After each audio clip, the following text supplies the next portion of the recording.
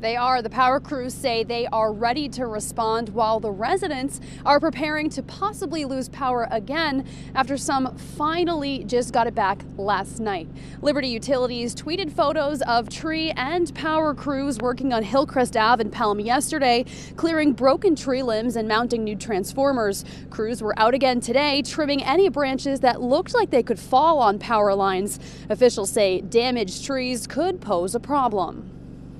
There may be tree limbs that have been stressed but haven't really, don't have visible cracks or damage to it that under the weight of new snow could cause more problems. We have a pellet stove, which is no good when you lose power anyway, but I have the generator, so I've already brought the pellets in.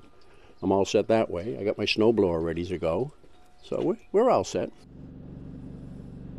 The utility crews companies are hoping for that lighter snow that we've been talking about today, and they say some wind could work in their favor as it could blow off any excess snow off of those power lines. We're live in Pelham tonight. Siobhan Lopez, WMUR News 9.